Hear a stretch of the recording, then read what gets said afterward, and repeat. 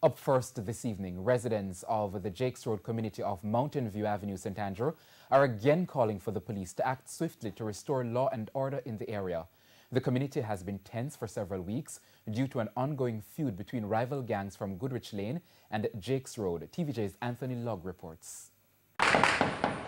The recent flare-up in the Mountain View area heightened on October 4 after Bobby Perry, a resident of Goodrich Lane, was shot and killed. On that day, residents of Goodrich Lane expressed concern. About 5 weeks now, we live with them. I come down pan Byron Road and a fire shot down pan Goodrich Lane. And look how far Byron Road, Goodrich Lane is from Jakes Road. Things have since took a turn for the worse. 2 residents of Jakes Road have been killed.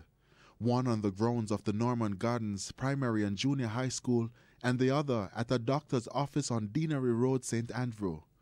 When we visited the community recently, the residents were fearful. People they at school, at work, I work them honest bread, and I go in at the schoolyard and kill people in front of Pitney. That can't safe. All that for safe.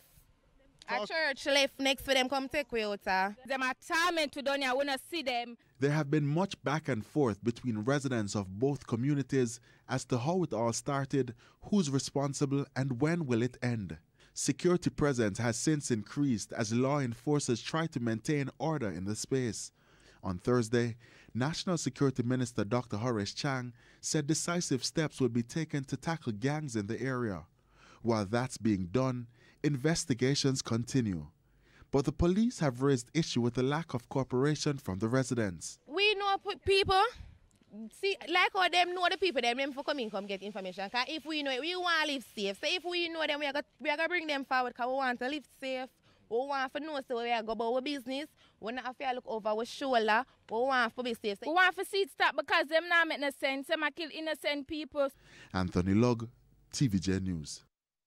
Meanwhile, the police say the imposition of a curfew in sections of East Kingston is to prevent the likelihood of reprisals for Wednesday's fatal shooting of Clifton Brown of Jakes Avenue. 4 other persons, including a pregnant woman and her child, were injured in the incident. The curfew started about 6 o'clock yesterday evening and will remain in effect until 6 p.m. on Monday. Head of the Kingston Eastern Police Division, Senior Superintendent Victor Hamilton, spoke with our news center. The curfew has been extended because we believe that there still remains the threat of gangsters going against each other. So it is for containment and for the protection of the citizens in the Mountain View area and to ensure that there isn't an outbreak of violence